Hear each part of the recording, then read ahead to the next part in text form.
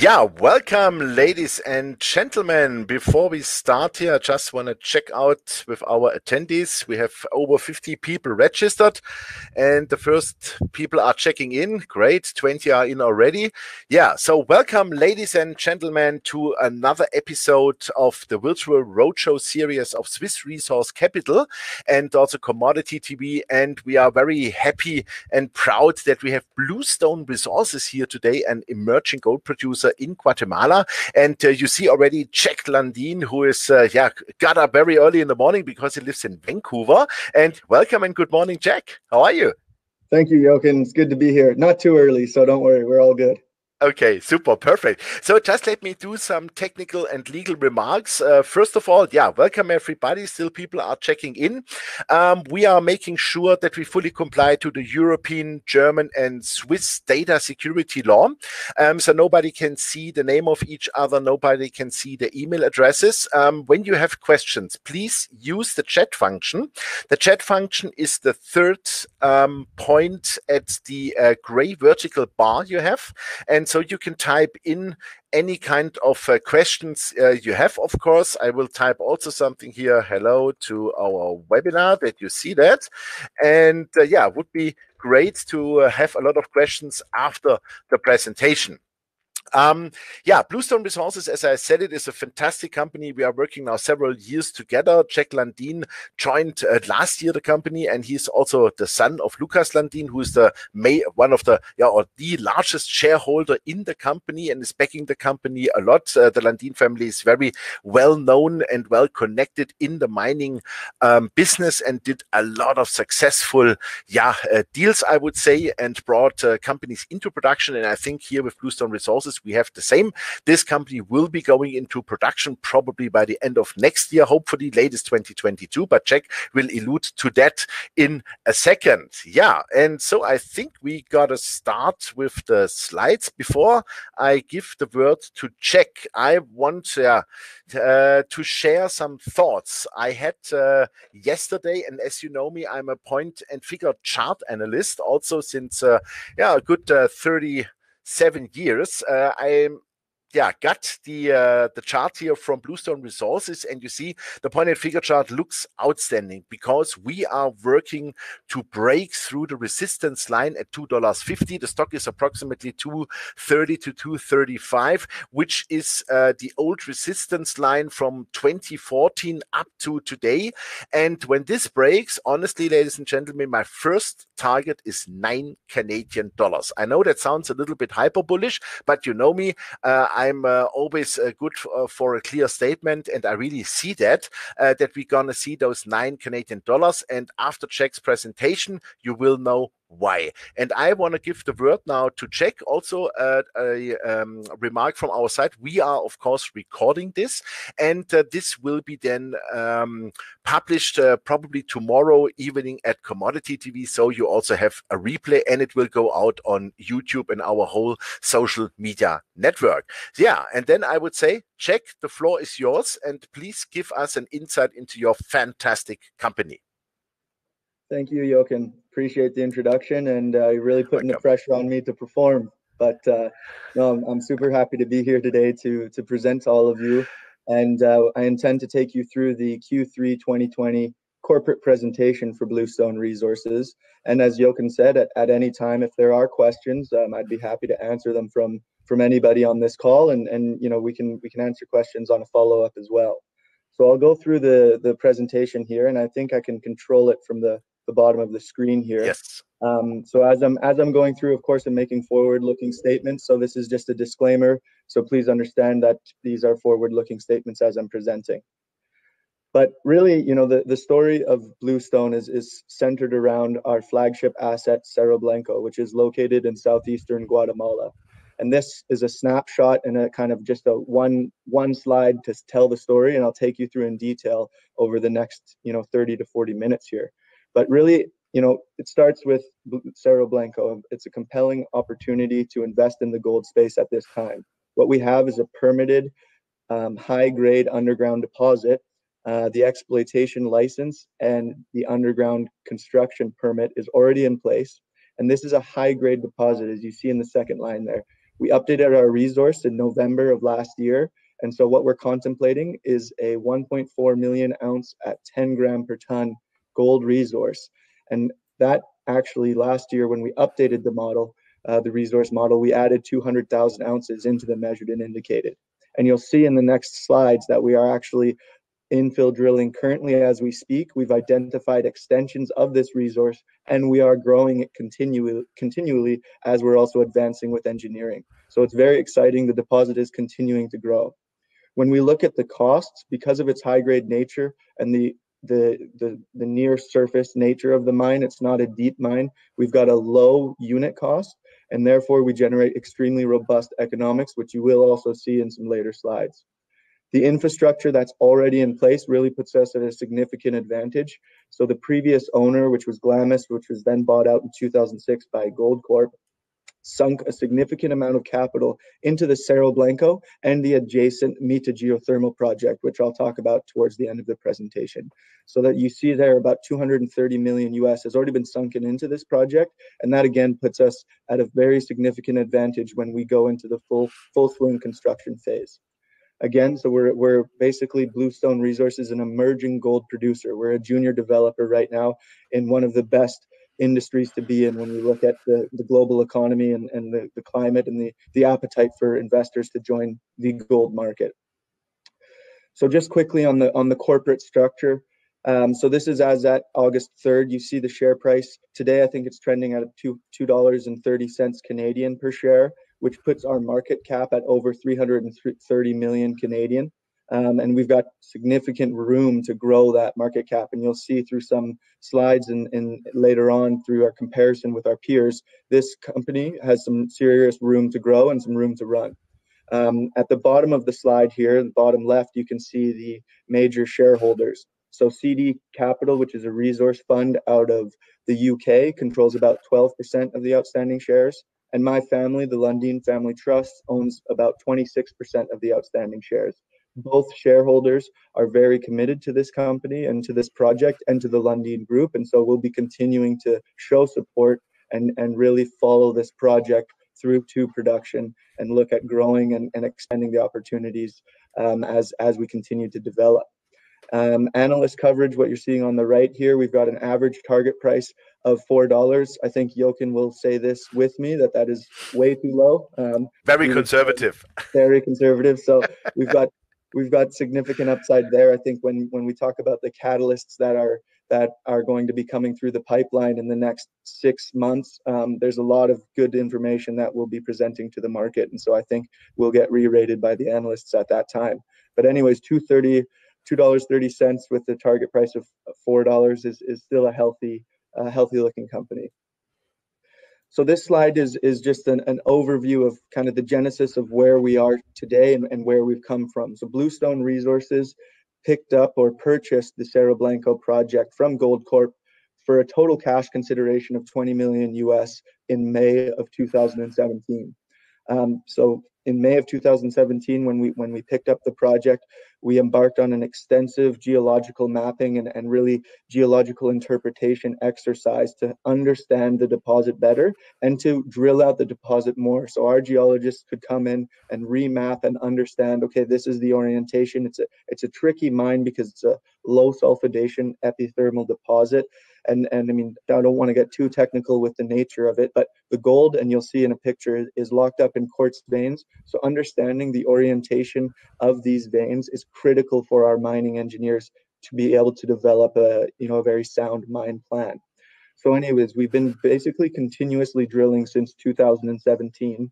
And in January of 2019, we were able to release a feasibility study that, again, shows very robust economics and is really why I'm here today to present to you all. And since January 2019, we've continued to drill out the deposit, but we're also now gearing up for development activities. And so when you release the feasibility study to when you actually go into development, a lot of work needs to be undertaken, a lot of advanced engineering, a lot of recruitment, a lot of training, a lot of community engagement, all of that. And project financing is, of course, going on in parallel. So there's a lot of work going on, and it's all continued to ramp up even through this kind of COVID-19 pandemic that has definitely caused uncertain times for every company in the world, every industry, but we're faring very well, and I'll explain why in a later slide. So this is kind of an overview geographically of where the project is located. So the Cerro Blanco project is in southeastern Guatemala, and we're about 160 kilometers by road. So 160 kilometers down the Pan American Highway from Guatemala City. And we're connected to significant infrastructure at the mine. And there's a town of Asuncion, which I believe you'll see in a video in the next slide. That's only about 5 to 6 kilometers away from us. That has a population of around 20,000. So significant advantage when it comes to infrastructure and where this project is located. And you can see in this picture, I mean, the deposit is tucked up in this hill in the center of the slide here. There's already an infrastructure in place, and around us is mainly agricultural workers, farmer ranchers and melon farmers. And so we've got significant support from these individuals and these companies and these people working in the area because they like to see that there's more business coming into their community. So that local engagement is of course critical for us. Feasibility study economics is what we're going to be looking at here. Now, I want to mention this feasibility study does not include those 200,000 ounces that we added into the resource in November of last year. And on top of that, we are continuing to drill out, and towards the end of this year, we'll add resources into the new resource estimation. So this feasibility study is contemplating what you see here is an 8-year mine life, about 3.4 million tons to be pulled from the underground and milled at around an 8.5 gram per ton mineable reserve with a significant recovery and total life of mine production around 900,000 ounces of gold. But when we're looking at this, the deposit had not been drilled out as significantly as it has been today and as we continue to drill out. So a lot of upside with the mine here. But what that also means is that there is some significant opportunities to kind of grow the size of this project. So when we look, and I see Jochen is circling the feasibility study, we generate those numbers at a $1,250 an ounce gold price. So in January 2019, that was a more realistic number than where we're at today. But with all of those kind of inputs, and because of the capital that had been sunk into the project, it's a low capex project. I mean, we're contemplating in the FS 200 million. Our internal study that we're doing now is going to confirm that number, but we have room to kind of bring capital projects or projects that were contemplated for the operations phase into the capital period to really give us a more significant efficiency in the operation. So all of these things we're doing right now, but really what it boils down to in the FS economics is at $1,250 an ounce, it's a 34% IRR or a two-year payback. Now we got a bit cheeky and we ran the numbers at $2,000 an ounce, and I mean the IRR, it goes to 78% in a 1-year payback. I mean, I don't want to focus too much on those numbers because that looks pretty outrageous. I mean, the fact of the matter is that this is a very, very robust project that gives us a lot of opportunity and wiggle room to look at how we want to develop and ultimately operate. So this slide also kind of tells it all in terms of strong cash flow generation that this mine will give to Bluestone Resources. And I know what Jochen's going to say. He's going to ask about a dividend, and I won't talk about that yet. But the fact of the matter is when we're in production, we're going to be averaging around 90 million of free cash flow. And if we look at it around $1,600 an ounce, close to 140 million of free cash flow generated on average per year. So those margins that this mine gives us and that free cash flow that this mine gives us puts Bluestone Resources in a position to grow the gold company into a multi-asset producer and developer. And so we have every intention of using Cerro Blanco as a company starter to grow and expand. And if we can do it in Guatemala, and the engagement that we have with the local and national government has been very strong to date. I've personally met with the vice president of Guatemala and talked to him about Cerro Blanco and Bluestone Resources and the opportunities that we work together and form a partnership with to grow and show that mining can be done responsibly in Guatemala. And so all of that is what we're working towards. So a little bit more about the deposit. I won't dwell too much on the technical side, but what we're looking at here is a picture, a cross-sectional image of the deposit. So you can see it's near surface, and the deposit is broken into two zones, and this is where the major clusters of veins are located. So we've got the north zone and the south zone. We've completed our drilling of the north zone, you can see there, and we're now targeting our drilling rigs to the south zone, and drilling is continuously in progress. And on the next slide, I'll show you we've had some exciting targets that we've followed up on and seen that there's some extension into this deposit, and laterally it looks like this deposit is growing. I mean, at depth we're not as focused because we see that the veins are extending out laterally. So, you know, to the left and to the right of the screen, it looks like we'll be able to add some resources out. But really, you see near surface, the red is showing the measured and indicated resource, and the blue is the inferred resource, which we'll follow up with our continuous drilling as we're in development. So all of this drilling is ongoing, and towards the end of this year, we will update our resource estimate, and I'm confident we'll add further ounces into our resource and ultimately into our mineable reserve. So these are some recent exploration results. As I was mentioning, we are defining the deposit on the lateral extensions of the Cerro Blanco deposit. And so what you see here, and we released these results in June, is that this deposit continues to demonstrate high-grade intercepts at the lateral extents of the resource. And so what you're seeing here in this picture, this is a cross-sectional view of the south zone on the left there, and you can see that hole that we drilled from surface, CB2420, which is the hole, how you identify the hole that we drilled, it hit a cluster of veins outside the resource envelope, and it showed that we had about 15.5 meters at 20 grams per ton. So all of that is not in the current resource, and this is the type of thing that we'll be adding into the resource when we update the model towards the end of this year.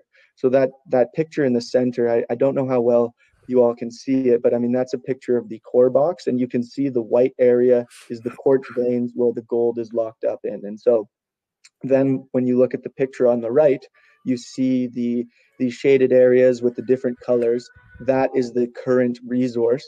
And now you can see that we're definitely going to be adding a big slice into that resource estimate, which again is what we're trying to do, grow the size of the resource and ultimately add more mining to this project. So that's the Cerro Blanco deposit. And what you're looking at here in the center of the screen here is this red ellipse, which goes around these black lines, that's the Cerro Blanco deposit. And the black lines are the existing infrastructure that the previous owner had developed. So again, we've got north and south accesses to this deposit, which is a significant advantage. When companies start to build projects, it's always a very big challenge getting those first meters, getting underground and developing further underground, because of course you're learning the geology, you're learning how the ground reacts, but we already have that information in our database. So significant advantage there. But what also you're looking at here is the concession that Cerro Blanco sits in. And there are the red thermal map that you're looking at is geochemical samples that were taken in the soils in this area. And it shows that there's gold in the soils, and therefore there's attractive targets within the concession that we already control. And these blue tags here, you see different numbers of holes, and then you can see some pretty significant intercepts. So the first one on the top there, CB236, that's 7.6 grams per ton at 13.5 meters. That is a very attractive target that Goldcorp had drilled. All of these blue tags are holes that the previous owner had drilled.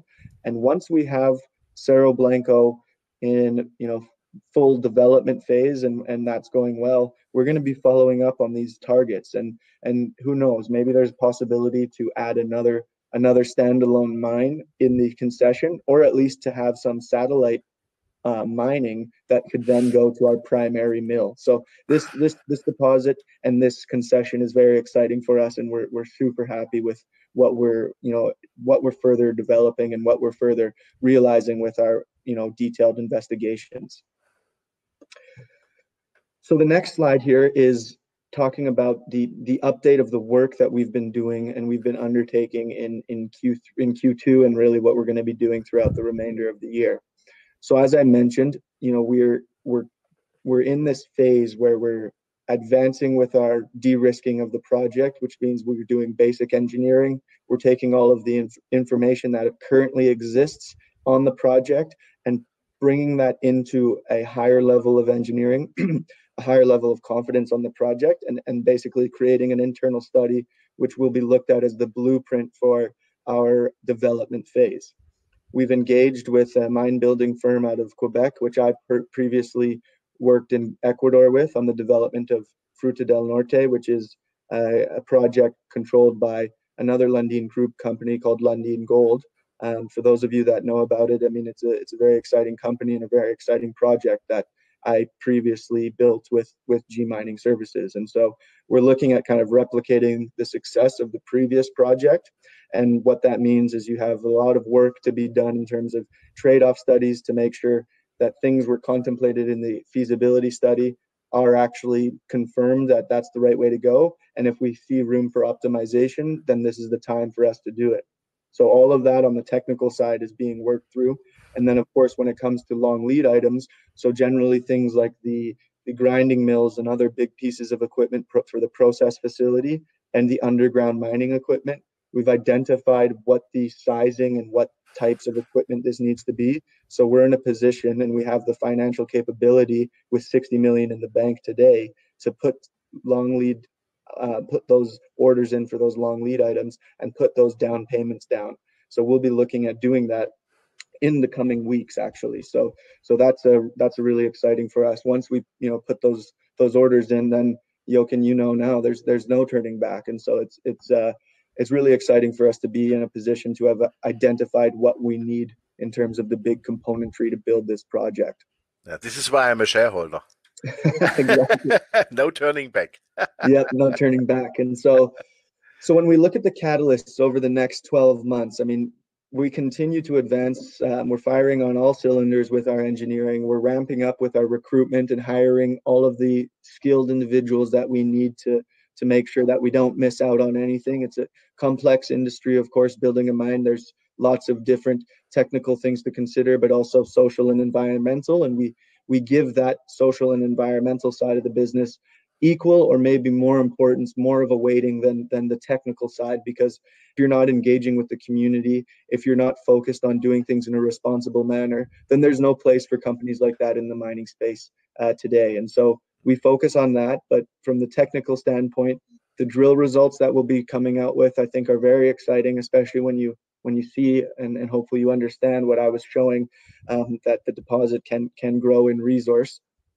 Financing, so project financing, we raised about 92 million Canadian dollars in May of this year, and that was a big equity ticket for us. And now the rest of the project financing we're looking at is with a debt facility with a syndicate of banks that are willing to lend somewhere in the range of 180 to 200 million US, and that will give us basically the money that we need to get ourselves into production. So that's advancing very well. Our finance team has been talking with this syndicate of banks since I believe April of last year. So we've developed a strong relationship, and they see that we're advancing, and they were very, very supportive and happy to see that we were able to raise money in the middle of the pandemic for Bluestone. And I think that gives them more confidence in our ability to drive this project forward.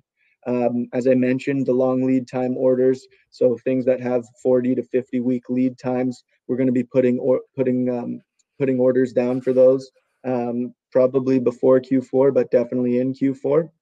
And then what we want to do is initiate these early works activities before the end of the year. Early works activities is basically comprised of mainly earthworks. It's prepping the pads, creating the area to be ready for construction activities to ramp up. So you don't need a significant size team in order to do that. You need a few expats and a few kind of skilled labor workers to go in and prep the site and get ready for that big kind of site mobilization, which we're contemplating right now, end of Q1, early Q2 for construction phase to start. And then again, as I've mentioned several times, the resource estimate will start towards the end of this year and really in the early part of next year be completed. And then that will turn into a new life of mine plan, which will hopefully be able to demonstrate more ounces into the mine plan and a longer mine life for Cerro Blanco. So I got to do a little bit of promoting here because, I mean, we are talking to potential investors. And so I just want to show on this slide, it demonstrates that we are significantly undervalued when we look at our, you know, a handful of peers that we are, you know, measured against. And we're measured against these peers because of the size of the projects that they have and the phase that their projects are in.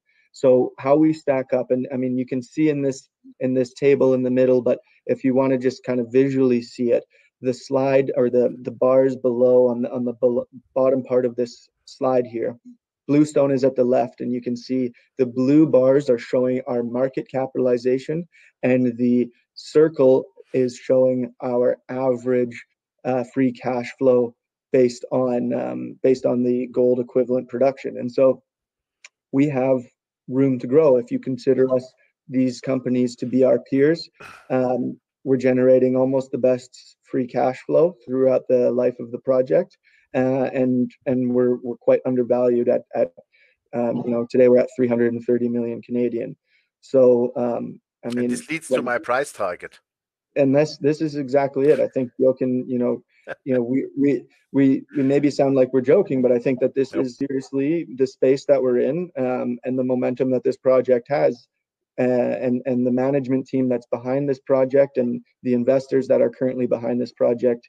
It's really an exciting opportunity for me as CEO to try and continue to grow this company, and Bluestone or Cerro Blanco is really the company starter that I'm fortunate to be working on.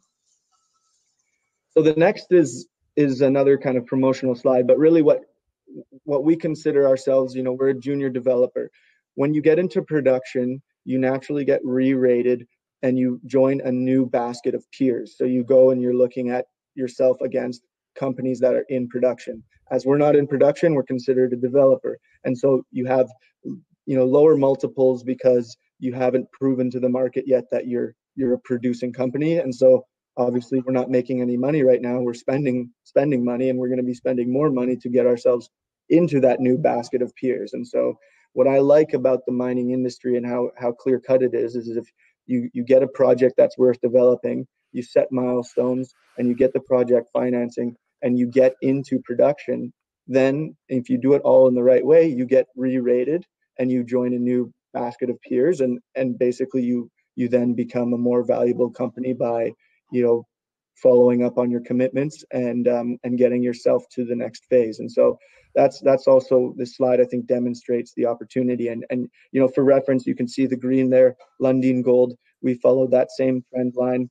You know, we were hovering around $5 per share throughout the development phase, and once we got ourselves into production, we're valued at around $12 today, which is still cheap. I mean, the opportunities for Lundin Gold are significant as well. So just, you know, really quickly to touch on why Bluestone, and why those of you on the call today should be interested in the company. The company is backed by the Lundin Group, as I mentioned. My name is Jack Lundin. I'm the third generation that's been in the business for over 4 decades in natural resources, so oil and gas, base metals, precious metals, uranium, renewable energy. We touch all of the natural resource industry and basically all commodities.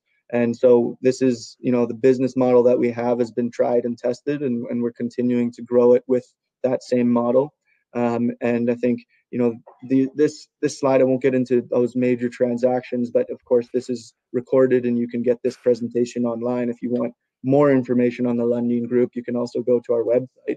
But I mean, it just shows that we've got the backing of experienced leaders in the industry. And so the Lundin group of companies is comprised of about 12 companies right now, and we all operate with our own autonomy, but we also can lean on each other for advice and for guidance if needed. And so that also puts us at a significant advantage, maintaining entrepreneurial focus, but being able to rely on other companies, other CEOs, other projects to see what they did, what went wrong, and take lessons learned to apply them to projects like Cerro Blanco.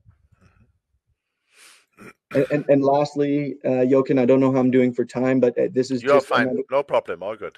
This is just another unique opportunity. I mean, what we're seeing in the mining space, I mean, it's trailing a little bit from the oil and gas sector, but ESG is, of course, a very big focus. And it's going to continue to become more of a focus for mining projects as we see the world pivot towards a more green energy and, less CO2 emissions, less impact on the environment in many different aspects. But for investors and for potential financiers of Bluestone Resources, one very unique opportunity for us is to generate the power to power the project through renewable energy. So adjacent to Cerro Blanco, we have what's called the Mita geothermal project. And this is another project that Cerro Blanco and Mita were advanced with in parallel by Goldcorp. So you see Goldcorp sunk about 60 million. And some of that has been money that we've sunk into the project to see if there is actually a feasible way of generating renewable energy through geothermal resources. And through what you're seeing here is in April 2018, we did some flow tests to see that, yes, we can actually generate electricity through renewable energy. And we are going to be continuing to follow up on this once we have Cerro Blanco more advanced. And the permit that we have is to generate and operate at 50 megawatts of power generated through the geothermal plant. We don't need that, obviously. So, I mean, one opportunity is for us to sell into the grid. And Guatemala, I think what we're going to be seeing pretty soon is a lot of their electricity is generated from bunker fuel and heavy oil. And so I think what they want to see is a power call and a focus on more renewable energy coming into their grid. And so again, we're positioned very well with this Mita geothermal project. So we'll continue to study this to see what are the synergies between Mita and Cerro Blanco. And I think we'd be a very unique project to be able to generate the power for our mine by 100% renewable energy. And I think that's a very unique opportunity and something that investors should understand, because we do focus and we are committed to ESG, to making sure that our impact on the environment is as minimal as possible. And this is just another way of demonstrating that. And so the license that we have is definitely something that's not lost on us.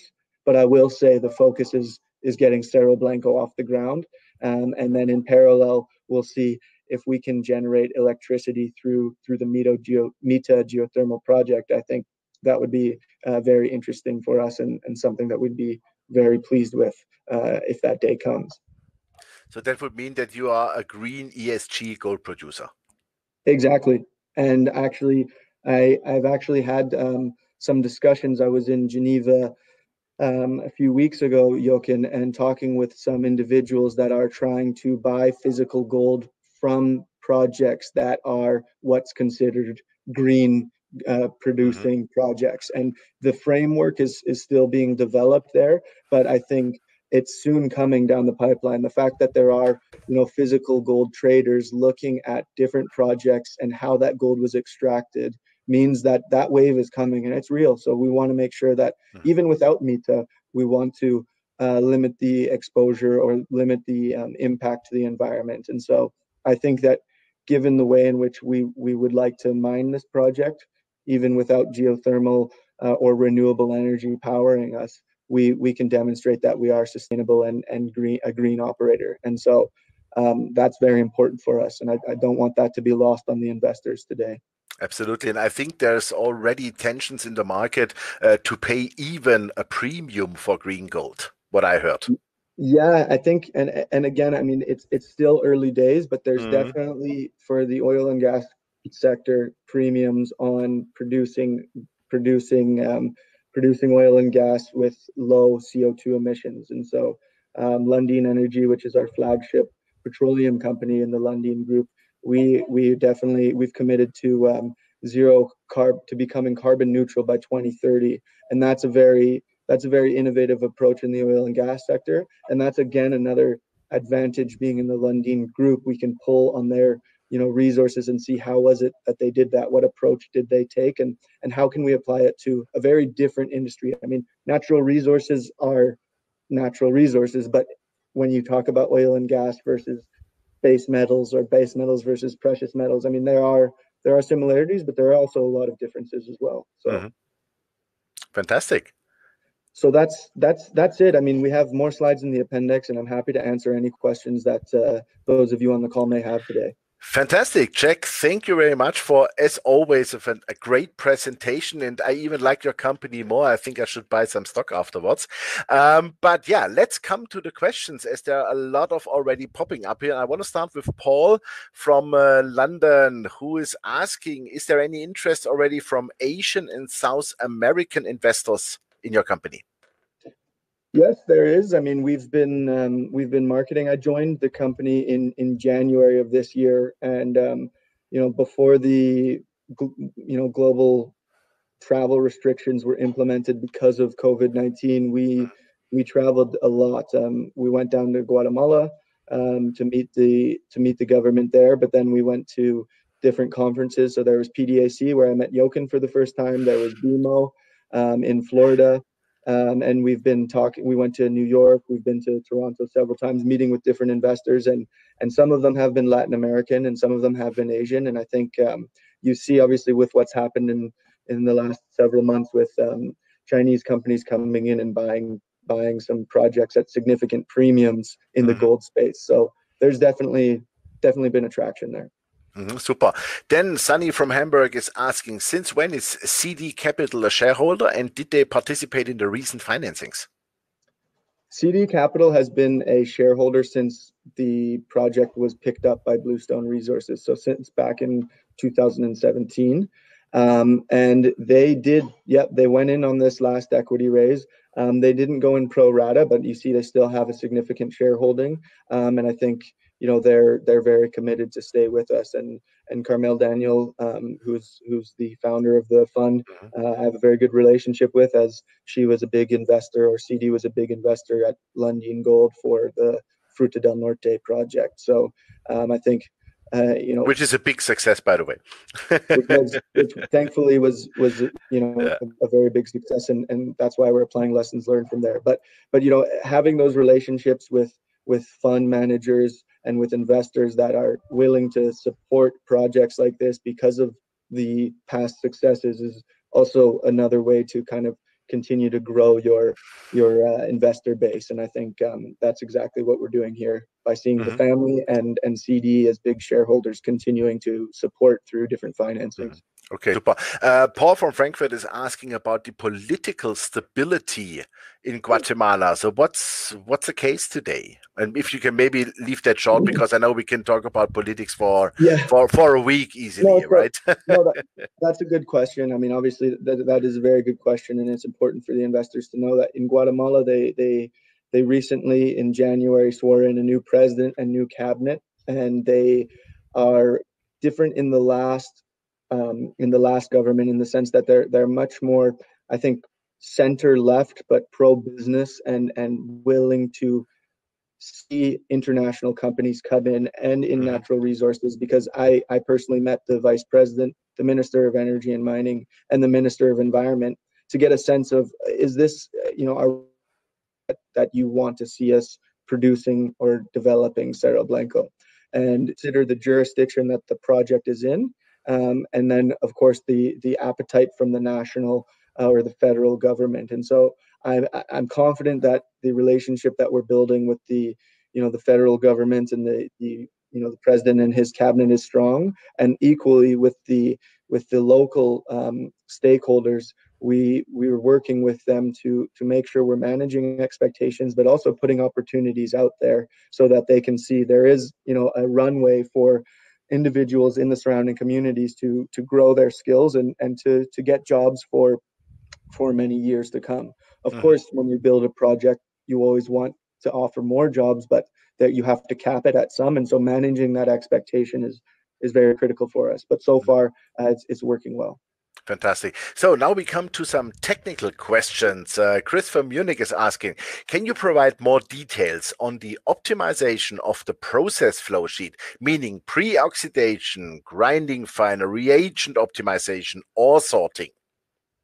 Yes, absolutely. So what we had in the feasibility study was, and I'll get a little bit technical here, but I'll try not to. I don't want to lose anybody. But we had for the crushing circuit, we were considering 3-stage crushing and then 2 ball mills for our grinding circuit.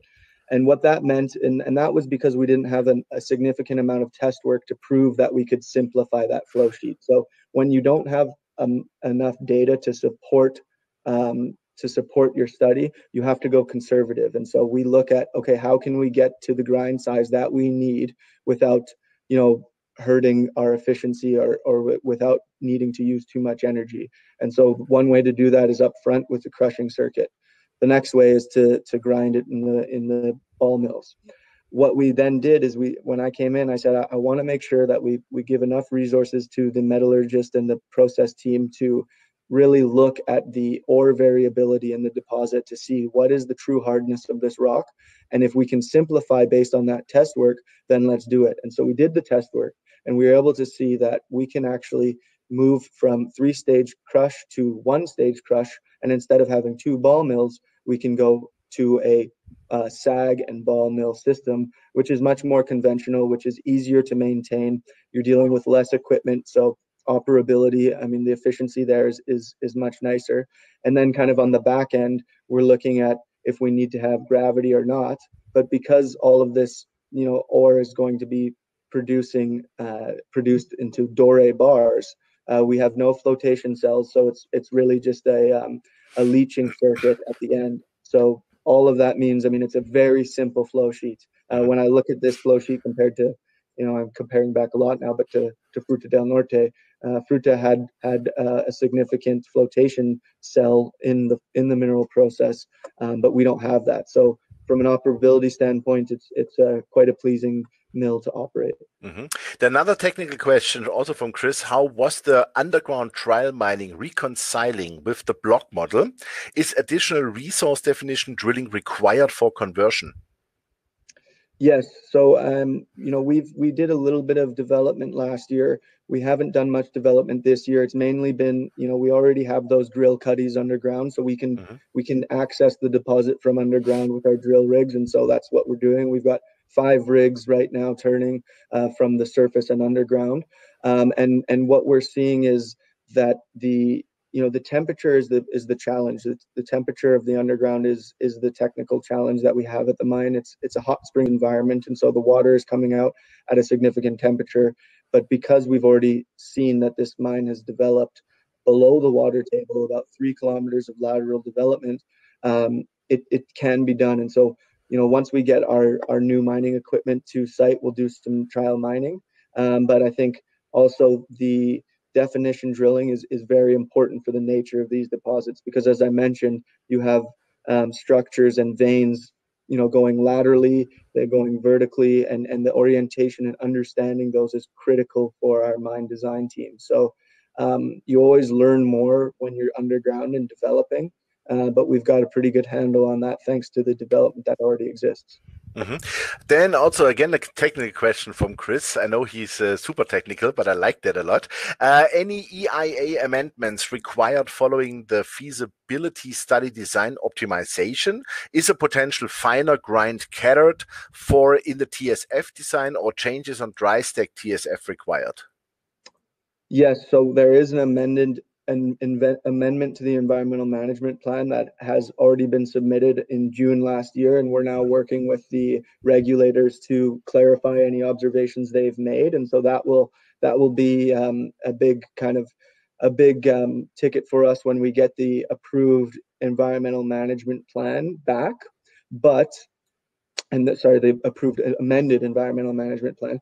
But we've determined, and we know that we can continue and advance with earthwork activities prior to receiving that approval. So from a permitting standpoint, we're confident with where we're at, and we've got, I talk about resourcing up and making sure we have the right people to deal with the permitting process and the social process, the community relations that we've already staffed up, and so we've got a good team there.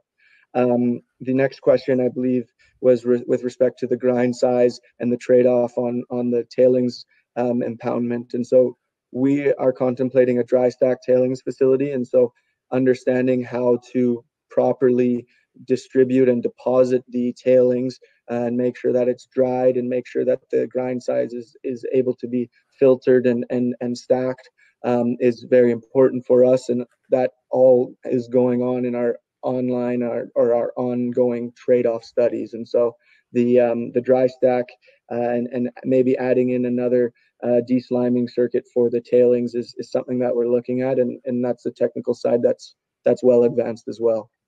Fantastic. Before we come to the next question, I have Chris, another Chris here, who is asking how can we get copy of the slides. Of course, you can get that from our website. I just uploaded this presentation on our website in English, so you feel free to go to resource-capital.ch and then to Bluestone, which you find under companies, and there you can download it. So next question is asking about, as you are working underground, do you face any problems with, let's say, do you have to do AC? Do you have to cool down? And what are the costs for electric equipment? But I think this is with you guys not really the case, because this is normally South Africa when you go down 2, 3, 4 kilometers, I could imagine, because you are quite shallow in the mining, right? That's correct. I mean, we're shallow, we're near surface, and I mean, if we were in an area that didn't have as many inhabitants as it did, and we weren't surrounded by communities, this would be an ideal open pit project. But I mean, it's still a very feasible underground project, and that's why we're advancing with it as an underground development concept. So cooling, actually, Jochen, is required. Proper ventilation is critical, and so the fact that we already have a north and south access to the deposit, so we can drive through the north portal and exit through the south portal. That means that we have airflow, but we also have 4 ventilation raises that have already been drilled out, and we'll continue to add ventilation raises as we go down into the deposit. And also our dewatering strategy is very important to ensure that we take out as much water as possible before our workers are going and working in the face. And so we've got experts, consultants supporting us with our dewatering strategy, also with our cooling strategy. And there's a lot of unique and innovative things that are happening in the industry today that we're going to be utilizing. But another thing is, if it gets too hot underground, we are very near surface, so accessing the entrance of the mine is very quick. We're, like Jochen was saying, with projects that are 2.5 kilometers underground, that's challenging. You can't just go up to surface for 5 minutes to grab a breath of fresh air. You have to have different systems in place. And we're also looking at that because, we want people to be working in an environment that they're comfortable with. So things that you can do is have underground refuge chambers that are maybe used in most mines as emergencies. We can use those as cooling rooms for our team to go in and hang out in and to cool down before they go back to work. And then, of course, we look at autonomous equipment as well. The more autonomous the equipment can be, the less our people are at the working face, and therefore, the safer it will be. So we're very focused on that. Robert has from Lake Constance 2 questions, and the first one is a question I really like. Why did the former owner sell you this outstanding project? I mean, This is crazy. If you look today and if you look like 5 years ago or 4 years ago, yeah, nobody would have thought that this project comes out at such favorable economics. And the second question is, are there feed-in tariffs with local energy suppliers, and how far away is the grid to be connected? Okay, I'll answer that last question first, and then I'll get Mm-hmm. into the opportunity of why we bought this. So there is a substation that was actually developed a couple of years ago, about I think 8 to 10 kilometers from the project location.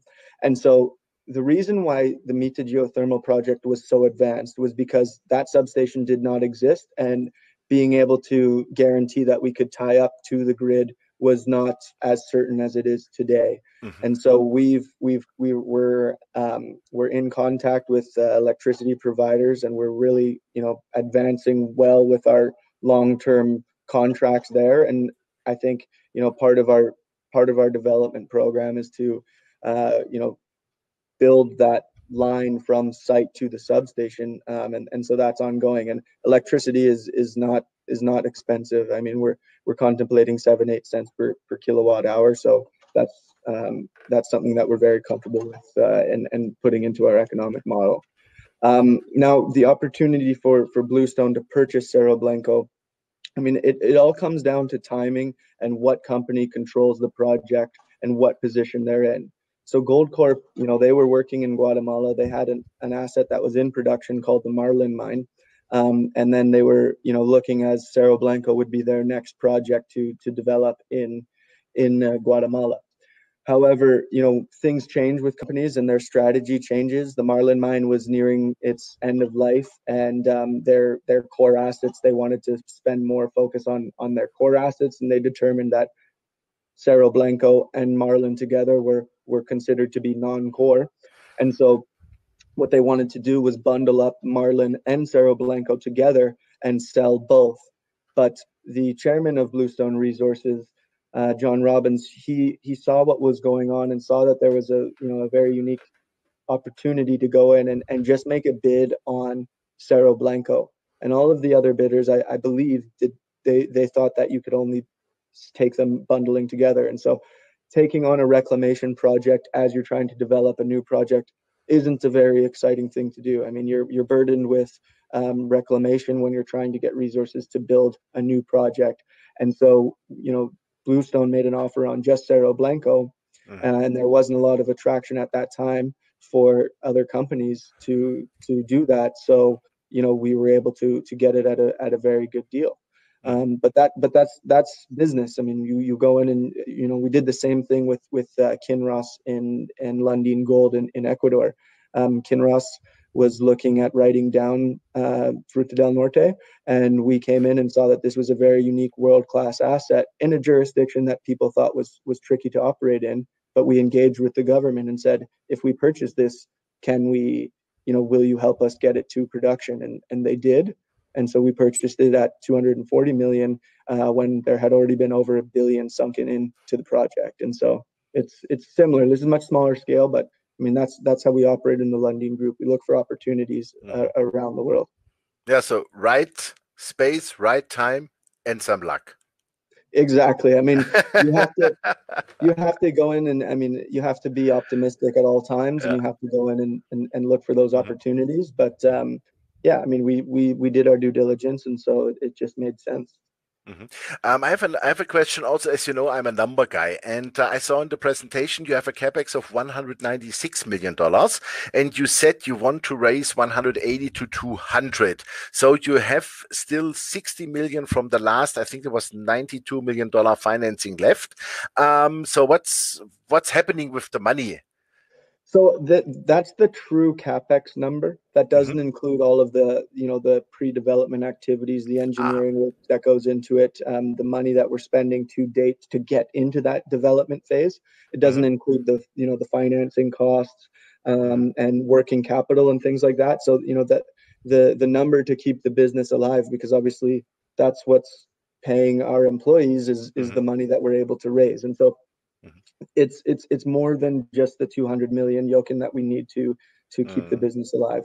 And as I mentioned, I mean, we're that's the feasibility study number. Since then, we've been doing various trade-off studies and optimizations, and so we'll see what the true capex number is in several months, or I think November, October latest. We will know what, internally what the true number is, and with that debt facility in place, if we need to raise some further money on the tail end of that to get us, through fully project financing, that could potentially be another opportunity for investors to come into the story. So I mean, all of that's happening within 2020 timeline. So no, that's fantastic. So we can say there is a final rest capex and there's a pre-production capex, just for the understanding, because somebody might think, oh, that the numbers are not matching. No, but that's fine. That's a great explanation. That's fantastic. Okay. Then we have CD Capital with 12%. Lundin has 26%. So I think you are very safe from those two shareholders not to be taken over too cheap, because that's my biggest worry. Yeah, well, right now, I mean, when things happen and proposals come our way, of course you consider them. But right now, I mean, we firmly believe in the project. We've now spent a lot of time building out a very strong execution team, and so, like you said, I mean, with the strong backing of just two major shareholders, I think it would be very hard to be taken out at a price that wasn't very healthy for all investors that are in the story now. But that's kind of outside of what we can control. What we can control is what we need to get ourselves in a position to move this project from one phase to the next. Fantastic. So final calculation from my side. I did it with $600 AISC. I did it gold $1,900, so the margin is $1,300, and I came out at approximately 150 million US dollars after AISC.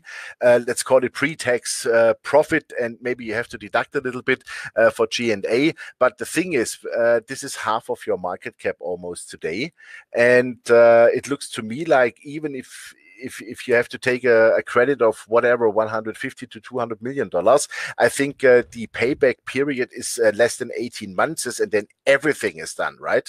So this is I would call it a super cash machine.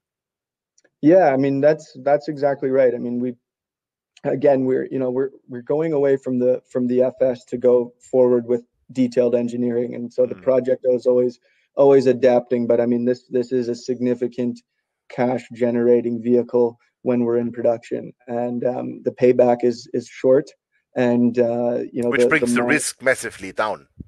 It does. I mean, there's of course always risks associated to developing mines, but the opportunity here is to get Cerro Blanco into production as soon as possible, focus on paying down that debt, and then going and expanding and looking for other projects in Central or Latin America, ideally in Guatemala. And so that's where we're at. I mean, 2022 is our targeted year to get into first gold. I know you said 2021, Jochen, but that's a bit of a stretch. But 2022, I think, is very much achievable.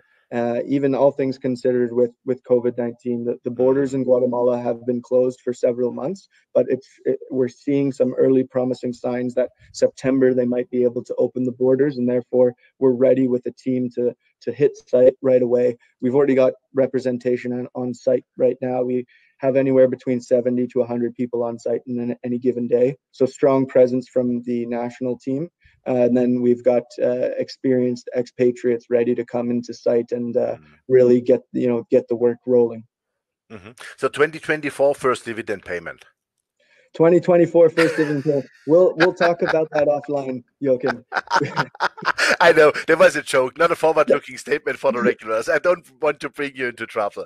No, super. So I don't see any more questions here. We are almost an hour now online. That's fantastic. Yeah, this is done. Just let me double check here. No, I think we are super fine. That is all good. Also on my list here. Yeah, that's all good. Yeah, so We are done. Fantastic. Thank you very much, Jack. That was a great hour with you. And I see already the first postings here that people want to buy stock. This is how I like it. And I will do the same, honestly, afterwards. That's for sure. And I'm very, very positive. And I stick fully with my $9 Canadian dollar price target. And when we move on with the gold price, because as you know, my next gold price target is $2,440 and then $2,780. Then we are in a new game, and then I make a new calculation, and I think we're gonna have big fun with those targets. So Jack, thank you very much. Have a great day. All the best. Yeah, keep healthy. That's the most important thing. And I hope we can, meet us then next year at least personally. I already heard that Vancouver even might not take place. This is possible, but I hope at least PDAC. But we keep all investors updated with our online interview series and also with this what we have done today. And I would say, Jack, keep it going. Thanks to you. Thanks to your fantastic team and your fantastic employees and management team who make this happen. And as you said, there is no point of return. I like that. Thank you so much, Jochen. Appreciate the support as always. Thank you very much. And this will be then, as a replay available probably tomorrow afternoon, tomorrow evening on Commodity TV. As said, you can find the presentation downloadable with a download link on our website, www.resource-capital.ch. If you have any questions, please feel free to come back at any time to us via email, call us. Also, Jack is there to ask questions and the team. And I think it's a fantastic story. I must not summarize that. This is outstanding. This will be a real cash cow. And we look forward, of course, as you know me, I love the dividends, and I'm pretty sure they will pay somewhere in the near future than when they are in production. So I wish you all the best. Thank you very much for participating. And I have the feeling half of Europe was here today in the room. That is fantastic. And for this year, it looks like that we cannot do again personal, meaning physical road shows. This is still not possible due to the travel restrictions and the quarantine. But we keep you all posted when this can restart again, because then I have the feeling that me and my team will travel a lot. So thank you very much. Take care and go BSR, go gold, all the best. Thanks and bye-bye from Switzerland. Bye, Jack. Thank you very much.